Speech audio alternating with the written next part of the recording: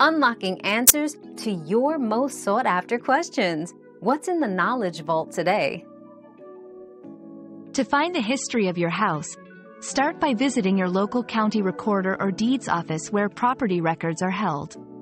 Here, you can request to view or obtain copies of deed records, which detail past ownerships and transactions.